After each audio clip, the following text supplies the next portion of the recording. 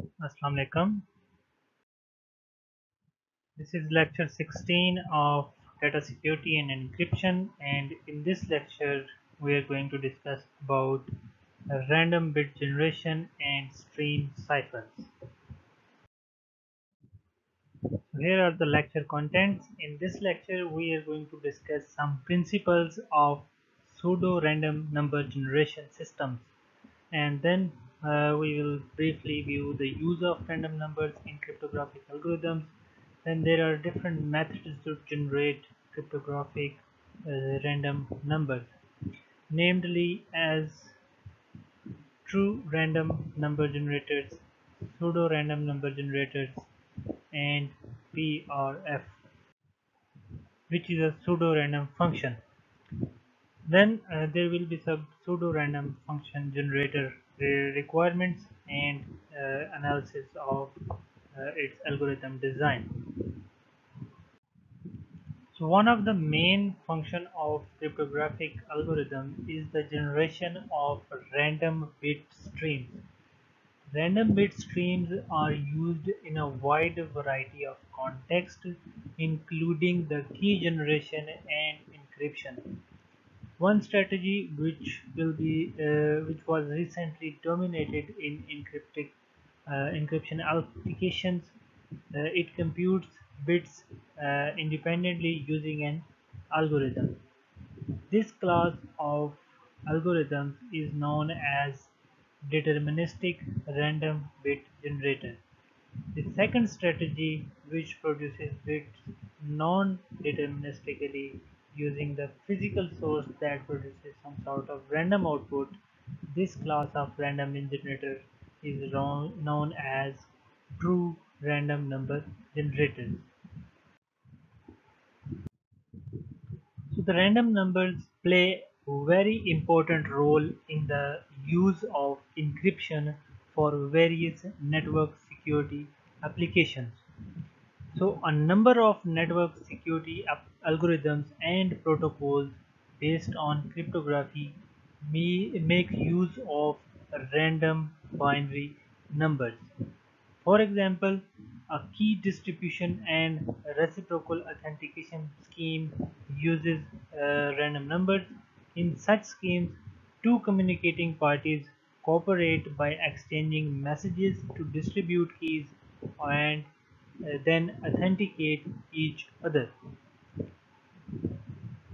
Session key generation also uses the random numbers, and it is implemented with a secret key for symmetric encryption, which is generated for the use of particular transaction or a session, and the key is valid for a short period of time.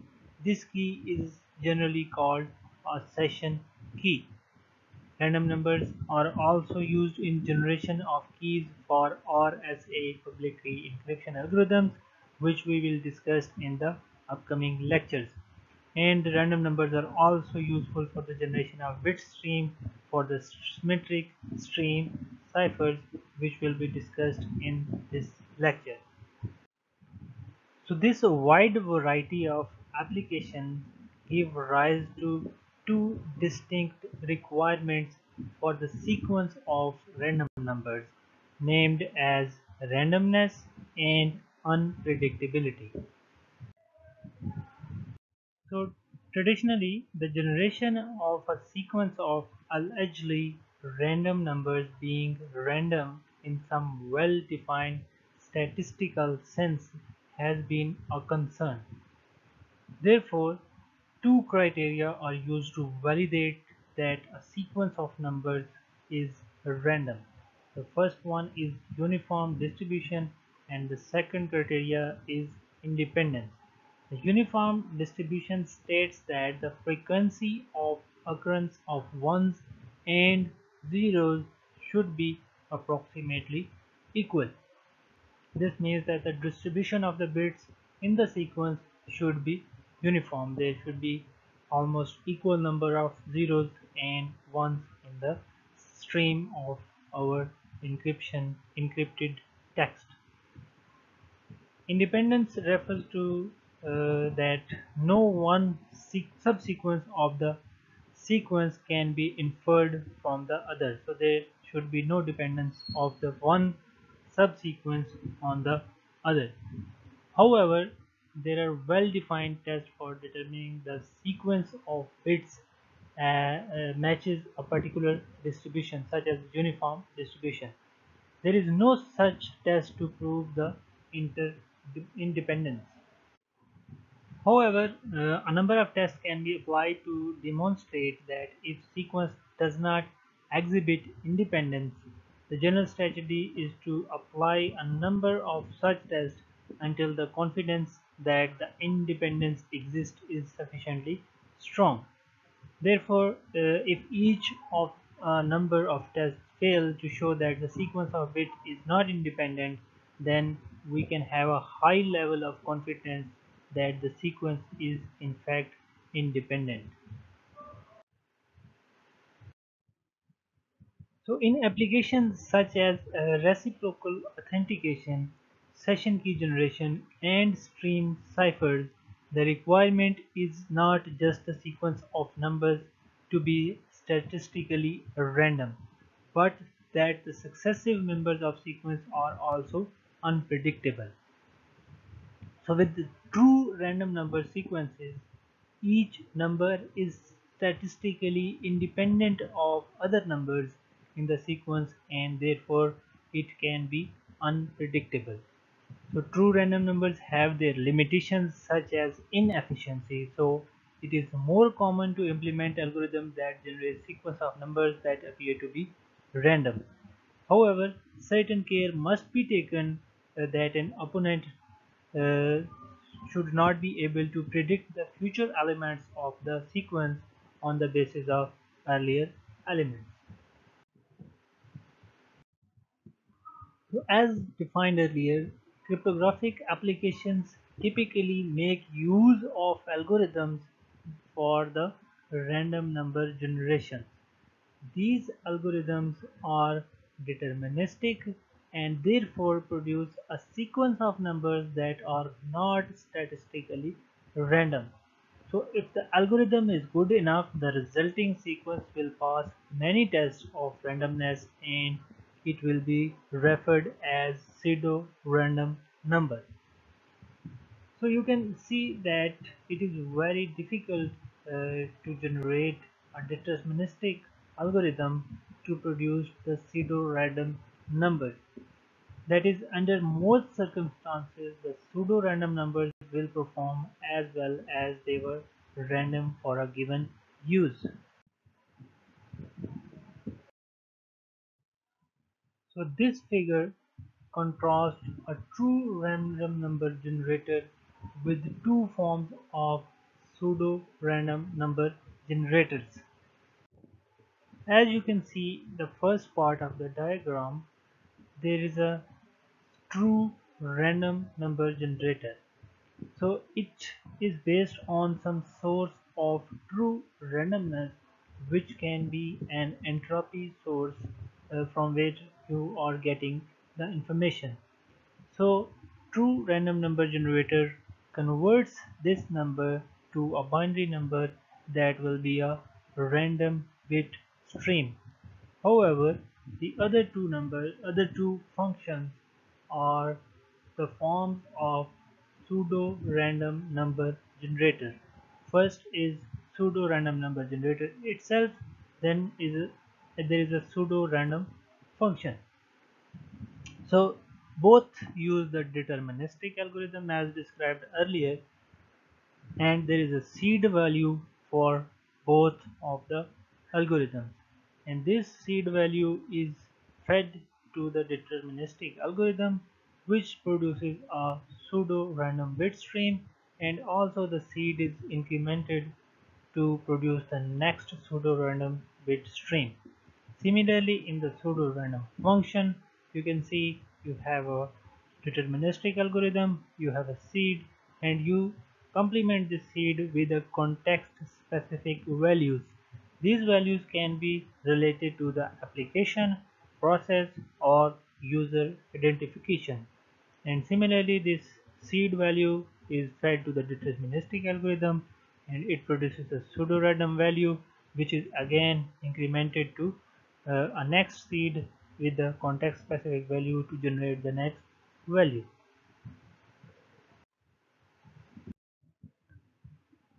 So as discussed earlier, a true random number generator takes the input of a source that is effectively random. So the source is referred as entropy source, and it is drawn from the physical environment of the computer, and it includes keystroke timing pattern, disk electrical activity, mouse movements, instantaneous values of the system clock. That means it is a random number or a random value from a random source. So you cannot actually guess these random numbers, therefore these are referred as true random number generators. So the source or the combination of sources serve as the input to the algorithm that produces a random binary output.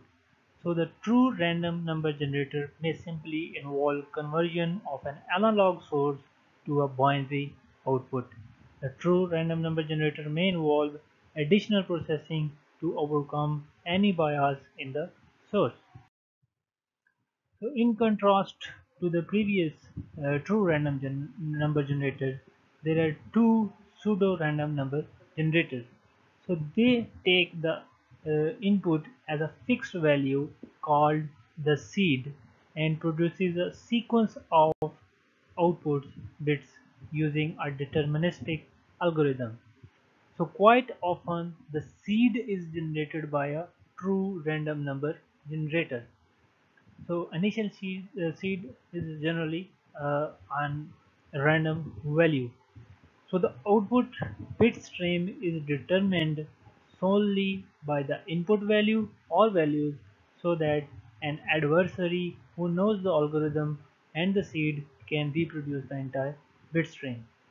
So other than the number of bits produced, there is no difference between pseudo-random number generator and pseudo-random function. So there are two different forms of pseudo-random number generators as discussed earlier. One is pseudo-random number generator and next is pseudo-random function. A pseudo-random function generator, a pseudo-random number generator is an algorithm that is used to produce an open-ended sequence of bits, and it is used as input to symmetric stream ciphers, and it is a common application for an open-ended sequence of bits.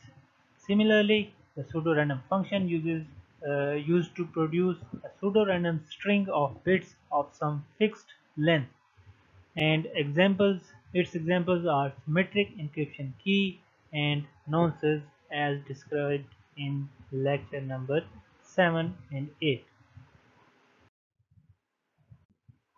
So other than the number of bits produced, there is no difference between a pseudo-random number generator and pseudo-random function. The same algorithm can be used in both applications. Both require a seed, both must exhibit randomness and unpredictability. Further, a pseudo-random number generator application may also employ context-specific input.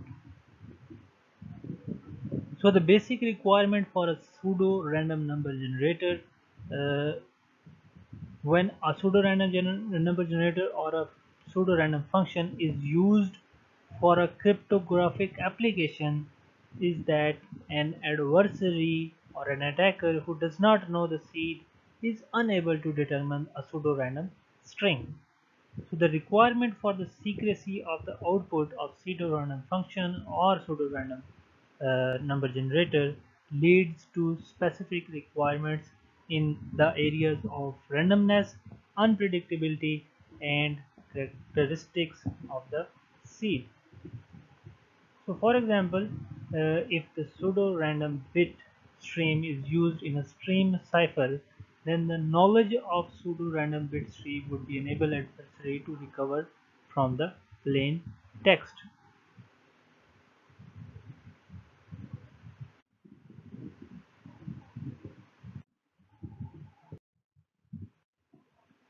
So randomness is also desired in pseudo-random number generators.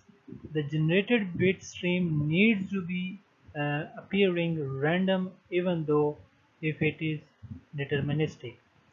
There is no single test that can determine the if a pseudo-random number generator generates numbers that have the characteristics of randomness.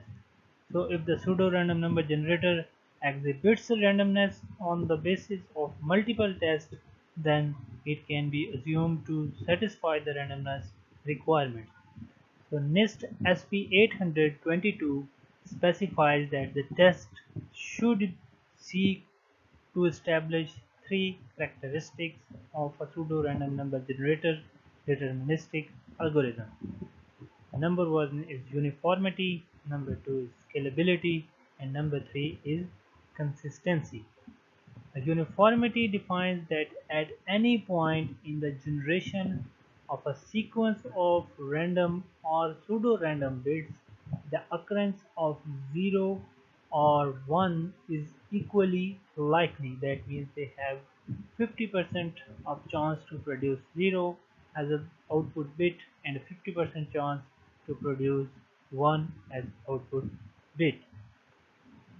As a result, the expected number of zeros or ones is likely is equal to n by 2 of the total n sequence length characters.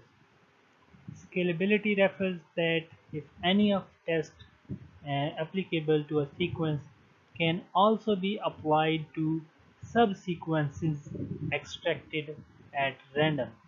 So if sequence is random, then any such extracted subsequence should also be random. If the whole is random, then the part must also be random. Therefore, any extracted subsequence should pass any test for the randomness in the scalability. So consistency refers to the behavior of a generator that it must be consistent across the starting values, for example seeds, and it is inadequate to test the pseudo-random number generator based on the output from a single seed or a true random number generator on the basis of output produced from a single physical output. Therefore, SP822 lists about 15 separate tests of randomness. So an understanding of these tests require basic knowledge of statistical analysis. However, we are not going into the discussion of statistical analysis. Instead, there are three flavors of test which we will discuss shortly here. The three tests are referred as frequency test, runs test, and Morer universal statistical test. So the frequency test is the most basic test and it must be included in any test suite for testing the randomness of your encryption algorithm. The purpose of frequency test is to determine whether the number of ones or zeros in a sequence is approximately the same as would be expected for a truly random sequence. Runs test focus on the test focuses on this test is the total number of runs in the sequence, where a run is an uninterrupted sequence of identical bits bounded before and after with a bit of an opposite value. The purpose of this test is to determine whether the number of runs of ones and zeros of various lengths is as expected for a random sequence. So Morer universal test focuses is the number uh, of bits between matching patterns. The purpose is to detect whether or not the sequence can be significantly compressed without loss of information. So a significantly compressible sequence is considered to be non-random. So the second characteristic was unpredictability. So a stream of pseudo-random numbers should exhibit two forms of unpredictability: forward unpredictability and backward unpredictability. So in forward unpredictability, If the seed is unknown, the next output bit in the sequence should be unpredictable in spite of any knowledge previous bits in the sequence. Oppositely, on the backward unpredictability, it should not be feasible to determine the seed from the knowledge of any generated values. There should be no correlation between a seed and any values generated from the seed should be evident. The correlation should not be evident. So each element of the sequence should appear to be outcome of an independent random event whose probability is 1 by 2. So the same set of tests for randomness also provides a set of tests for unpredictability. A random sequence will have no correlation with a fixed value that is referred as seed. For many cryptographic applications, the seed that serves as input to pseudo-random number generator must be secure and unpredictable. You must use a seed that is not easily guessable from a statistical analysis. The seed itself must be a random or pseudo-random number because the pseudo-random number generator is a deterministic algorithm, and if the adversary can deduce the seed, the output can also be determined. So typically the seed is generated by a true random number generator, which is based on some input that is derived from the entropy function.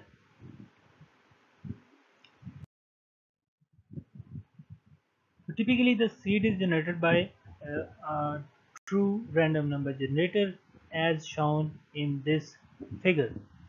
So the input of the input source of a true random number generator can be an entropy source, which is fed to which produces a seed, which is fed to a pseudo random number generator, and which produces a pseudo random bit string.